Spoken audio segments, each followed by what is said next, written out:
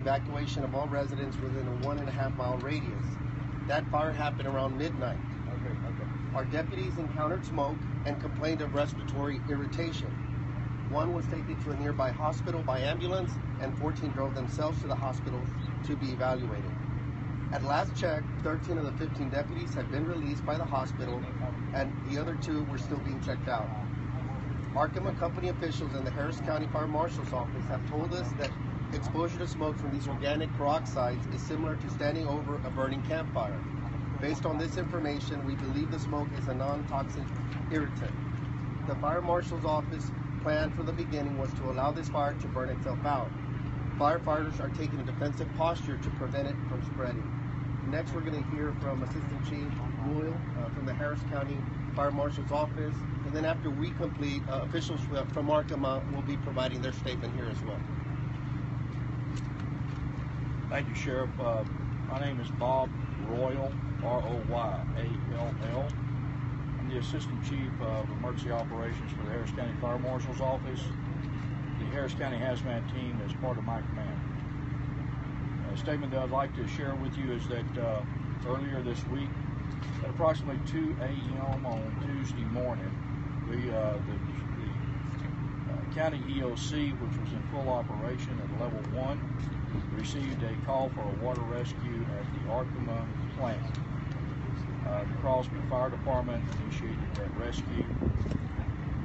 The next morning, or later that morning, somewhere after daylight, and remember it to be somewhere around 7 or 8 a.m., the members down that were working down at the EOC had a conference call with Arkema corporate offices, and they asked for a complete evacuation of the plant.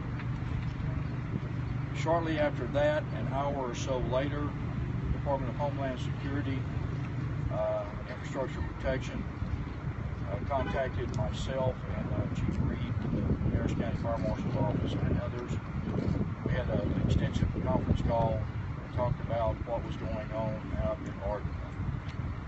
Since that time, we developed a plan with the Crosby Fire Department, who is the incident commander on this incident, and we decided that we would invoke a safety zone around the plant, which has been done. We established that isolation perimeter at 1.5 mile radius.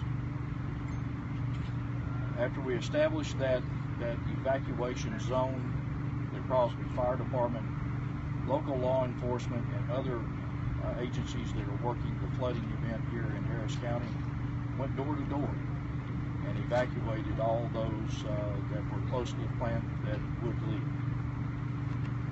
Since that time, we have been in a defensive posture, holding a perimeter around the facility, make sure that our citizens are safe and that our environment is protected the best we can. This morning, as expected, for all of the research that was done by myself and others, we found out that we had one of the box fans that there was a chemical decomposition, chemical reaction that resulted in a fire at that location. There were a number of small containers that were inside the box fan that did rupture. We had heard some popping noise coming from that area, then gray smoke, and then followed by a fire. It is my understanding that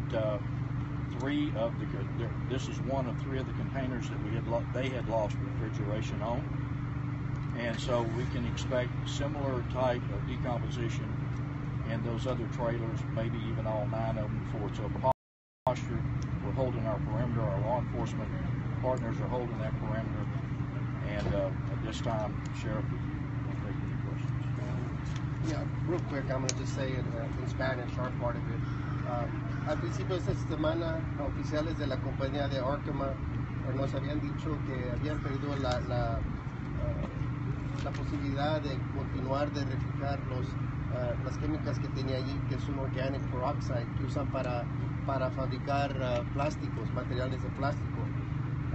Sabíamos que tarde o temprano iban a comenzar a echar fuego. Por eso ayudamos a evacuar a residentes que viven entre 1 milla y media de la fábrica. Esta noche pasó la primera incendio. Nuestros oficiales que estaban ahí manteniendo la área encontraron humo y comenzaron a quejarse que estaban respirando como algo como humo. Uno fue llevado a la ambulancia, 14 más ellos mismos manejaron al hospital. Lo más reciente es que de 13 de los 15 ya han sido despedidos del hospital y parecen estar bien, y los últimos 2 lo están atendiendo ahí. Los oficiales de Arkema con Harris County, la oficina del Fire Marshal, nos han dicho que ese humo no causa mucho peligro, y es más o menos como oler humo cuando uno está sobre una parrilla.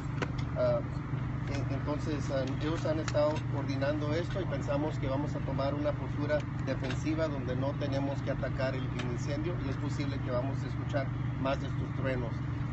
Entonces por eso estamos aquí. Any specific questions about could both of you explain the mixed messages? Arkema in writing called this 2 explosions. You guys seem to dispute that. Are you guys on the same page? I'll let the fire marshal speak to that, and then Arkema obviously will be speaking, and they can speak to their terms. Sir, to answer your question, we're on the same page. It's a matter of terminology. I call it a chemical reaction and an overpressure of the container. You'll have to ask Arkema about their explanation as far as explosions go. That's not my business. My business is protecting the citizens and our environment. But speaking of that, that makes it sound like you guys are not coordinating, and I had residents ask me this morning whether you guys are talking to each other and why the difference. Sir, they want to know what the danger is. Sir, we are coordinating. We've had conference calls 2 times a day since this started. And we've had our law enforcement partners in there, us in there, and our industrial liaison from Harris County. We have been cooperating. You'll have to ask those specific questions about argument, terminology, and statement to them. I'm just telling you what we are doing and what we are involved in our approach. Hey, Chief, so obviously being in the business that you are, I mean, there are big explosions in life and there are small explosions. I mean, when you go back to chemistry class, you can have one right in front of you on the table, right? So to watch you sort of parse your words this morning, sort of set off, no pun intended, people in the area who were like, what is this guy doing, right? So it's an explosion, but I don't understand why you guys were sort of so picky with words. Was it a small explosion? I mean, when you look at the aerials and you see the fire that's burning and the damage that's been done, it's clear that it's more than just a reaction. You must not have heard me say that containers ruptured. Correct, okay? ruptured. A small pop or a sound of a popping sound. What I don't want the public to think that these are massive explosions. Right. We're trying to make sure that our citizens are comfortable in what's going on and that they know the truth. And so with that, these are small container ruptures that may have a sound, may have a sound of a pop or something of that nature. This is not a massive explosion. Right. Small explosion. I mean, you know. That's what you're going to call it. I'm going to call it a container rupture, okay? Got it. How much isobutylene and sulfur dioxide? Pardon me? How much isobutylene and sulfur dioxide? You will need to ask the company that question now. When can residents return to their homes? When it's safe. Once we determine as public safety officials it's safe for them to return, we will make sure that message is conveyed to our citizens. What's the size of the fire? The size of the fire was a part of a 18-wheeler box van truck. What is it right now? Do you know what the size of the fire is right now? We had an overflight earlier this morning. We have not been back over it yet, so I don't have an update as far as that. So just one part of one truck? Part of one truck. A portion of one truck so far, yes, ma'am. Okay, when I was speaking to Jeff Carr earlier this morning, he described 2 railroad cars. What's the difference here? A railroad car, depending on the size of trucks, a railroad car holds a lot more than a truck. And I'll just kind of give you an inference, if you will. A tank car is equivalent to, depending on the size of the tank trucks, 10 or 11 or 12 tank trucks. So that kind of gives you, depending on the size of the tank truck. Okay, These are not rail. One. These are not rail cars. These are not tank cars. Okay. There are some that are on the railroad that are 2 miles away that have nothing to do with this. They're on a siding that belong to a different facility. Do you expect to be able to get in there, Chief, at some point? Like, how high is the water right now? And do you think there may be an opportunity to get in there and sort of do some work to contain future eruptions? Right now, the water is still up in the plant. We do not know exactly how deep because we have this evacuation perimeter around it. That will be a determination by the plant, by Arkema, if they're going to go in and try to do anything. That's not my decision. What do you know about the chemicals that have been released that potentially could be released? What are the potential health effects for your residents? What I know from doing research is these things are going to catch on fire. They're going to burn with intensity. Most of the material is going to be consumed by very hot fire. Okay? From what I have researched and understand is that the byproducts of that is going to be a black smoke with carbon particles in it. Okay? As far as a liquid flowing from there, Put that into simpler terms, though. What does it mean for people's health? what does it mean for people's health? You don't want to stand in smoke, do you? So the sheriff says it's like a campfire. It's hydrocarbons burning. There's a lot of things that are made up of hydrocarbons. So the things burning there are no more dangerous than a campfire? Yeah, I did not say that. So. To people's health. I mean, tell us what Right. the potential effects. You don't want to inhale smoke. Okay, I mean that's plain and simple. So it's smoke with carbon particles in it. That's it. That's what I have been.